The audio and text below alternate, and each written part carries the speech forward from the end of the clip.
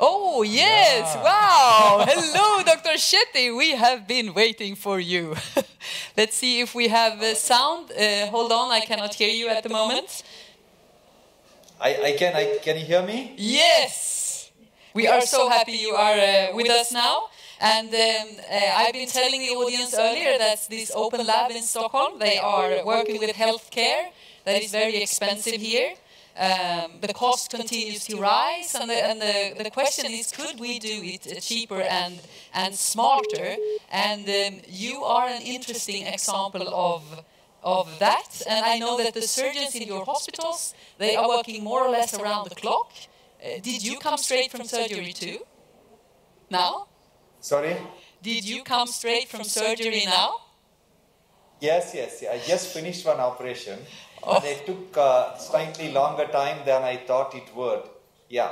And of course, you have to, make sure the patient survives before coming to talk to us. Well, I know you have a presentation and some thoughts that you would like to share with us. So please go ahead, and then you and I will have a little chat afterwards. Okay. So how many minutes do you want me to speak? Can we make sure that the sound is working?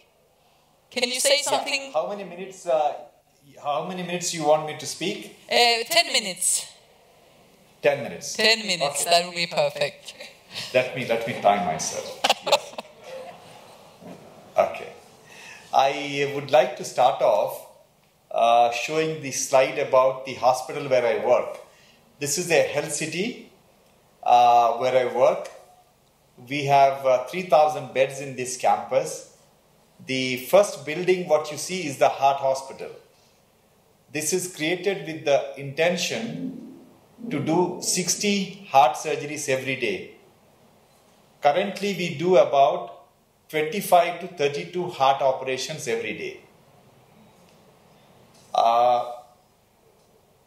We would like you to understand that we are 1.2 billion population, and we need to do about 1 to 1.5 million heart surgeries a year. And all the heart hospitals in the country put together perform less than 120,000 heart surgeries. And the rest perish gradually over a period of time. So our intention is to create a chain of heart hospital across the country. Now, people can't afford healthcare in our country because our government spends just 1% of the GDP on healthcare. So we launched a health insurance around 11 years ago with a premium of 11 cents per month. And we had 1.7 million farmers paying 11 cents per month. Today we have 4 million farmers paying 22 cents per month. And in 10 years, 710,000 patients had varieties of surgeries in 400 network hospitals, and 85,000 farmers had a heart operation just by paying 11 cents per month. We have in India about 850 million mobile phone subscribers. So we are trying to convince the government that if they can contribute 20 cents per month through the mobile phone bills, we can cover the surgical cost of 850 million Indians.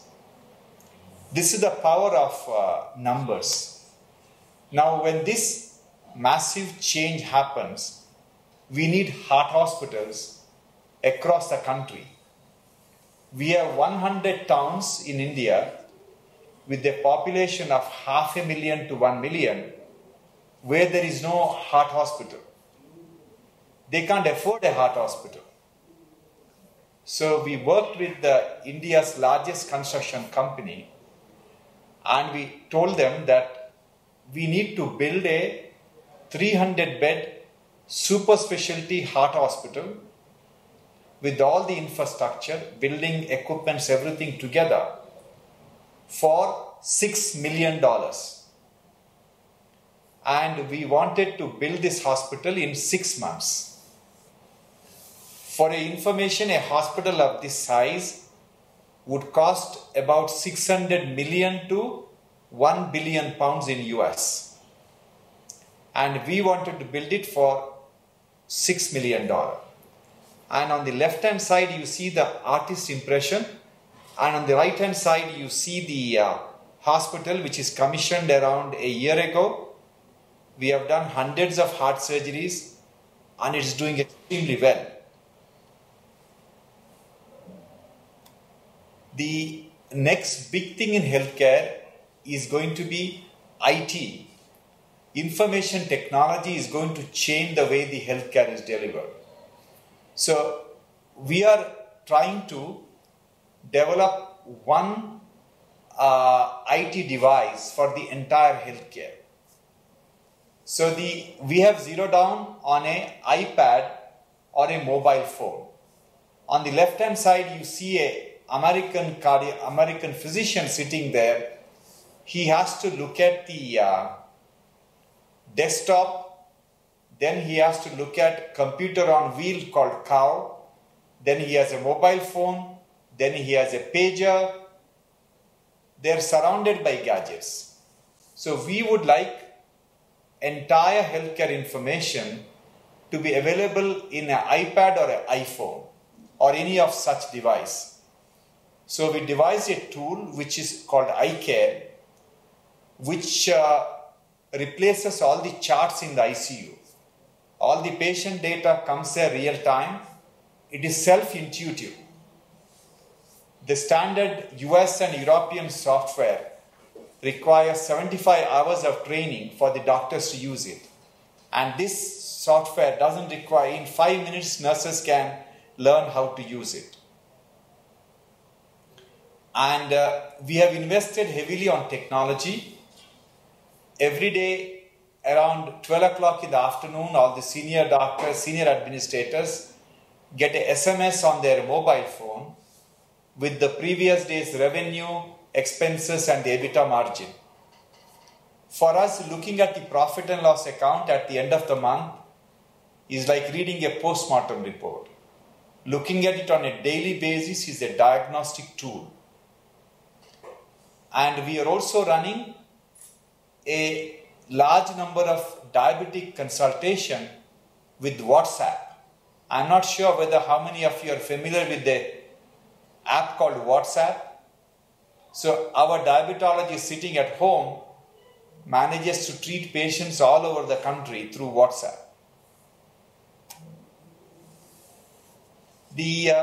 One of the tools we have developed is educating the spouse of the patient to take care of the patient after the surgery. It is called Care Companion Program. We developed short films of half a minute to 1 minute, which is uploaded into their phone, and they can learn how to record the blood pressure, how to record the pulse rate, how to record input-output chart, and do the wound dressing, everything we teach. And we have now taught thousands of patient spouse to take care of the patient after the heart surgery. And this program was recognized by the British Parliamentary Commission as one of the best patient empowerment tools. We developed a process to address the problem of bed sore or a pressure ulcer following heart operation. All over the world, the incidence of pressure ulcer following heart operation is between 8% to 40%. Just by changing the process, we have brought it down to nearly 0%. And this process is published by the American Nursing Journal. Around 4 years ago, we wanted to switch over to disposable gowns and drapes. And that time, there were two multinational companies who were selling disposable gowns and drapes. They wanted us to pay them 5,000 rupees for each heart operation. We were willing to give them 2,500 rupees. They refused to come down. So we got hold of local entrepreneurs, young entrepreneurs, asked them to set up a factory to make the disposable gowns and drapes. And a company called Ameralis was born. And we told these young entrepreneurs that when their product is ready, they will have 12% of the Indian market for heart surgery. 12% of the heart surgery done in India is done by us. And we reduced the cost of the disposable gowns and drapes. Today we are buying the disposable gowns and drapes for them for 900 rupees. If we use linen, it will cost us 2,500 rupees. So this is the power of size and innovation in the process of delivering. Now we are trying to get African countries, Asian countries come together and build a global university for medical, nursing and paramedical education. Because next big crisis to hit this world is going to be shortage of medical manpower. Because as people live longer, the life expectancy increases, you need more and more people. And this is all I have to say. Thank you very much. I'm happy to answer your questions.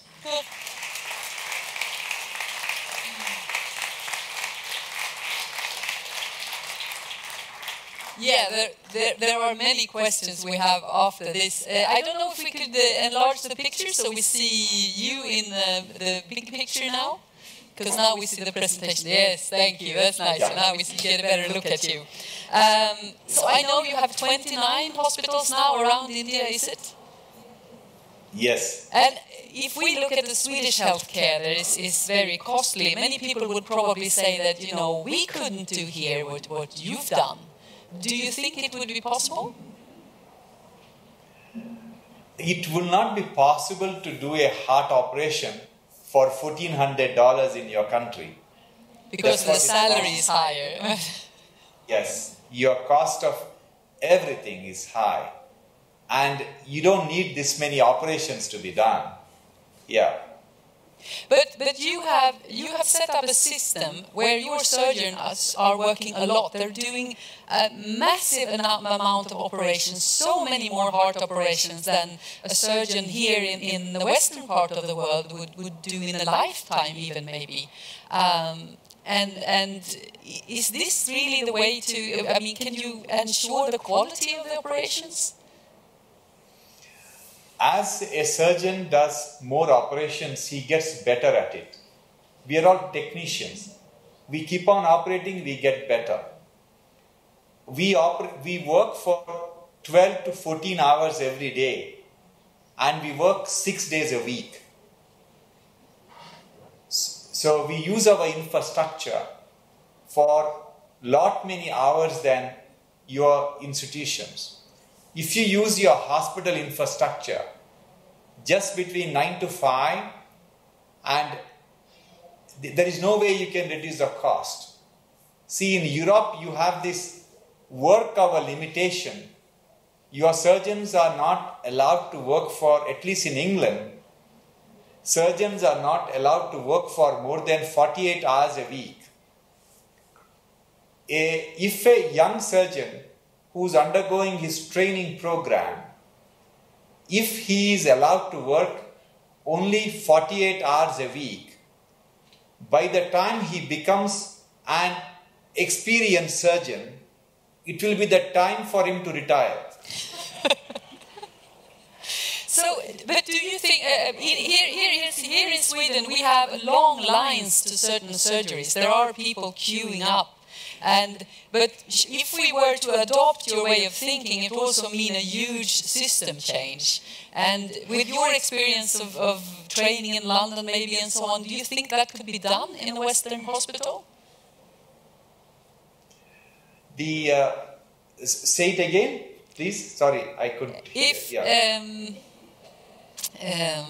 Now I'm losing my question here. But Do you think About what the do you training. think what you are doing could be done in a Western hospital, that you could actually get so many surgeries going that you wouldn't have a line of people waiting like we have here? See, your biggest problem is you have the money and we have no money. And when you have money in the bank, your brain stops working.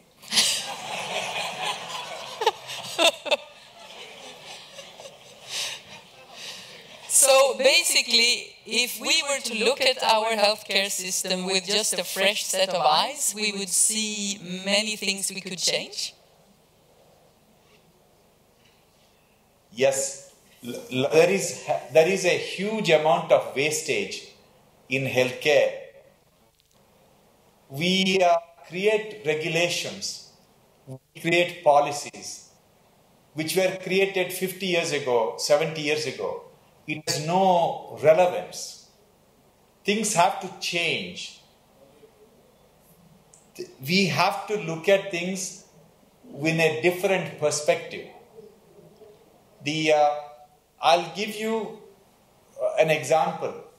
In India or in your country, a nurse who assists a surgeon for a heart operation or an appendicectomy operation, the law says she should be BSc in nursing. Now the question is it really required for a BSc in nursing? I'll give I have a beautiful photo, a picture, a painting in my office. A beautiful painting of beautiful flower. Everyone entering my office, they look at the painting and they get so enamored. They ask me who the painter is. And that beautiful painting was done by a trained elephant in Thailand. They train elephants to do the painting. Can't we train girls from the villages to hand over an instrument? When a hernia operation or a heart operation is done, it is possible. But then regulations do not permit it. So we need to change our way of looking at things. Today technology gives so much of opportunity for us to change things. So if regulations were to change and you were to come to Stockholm and you could do what you wanted to do to transform one of our hospitals into becoming more efficient, what is the one key thing that you would begin with? I will never come to your country and do the operation.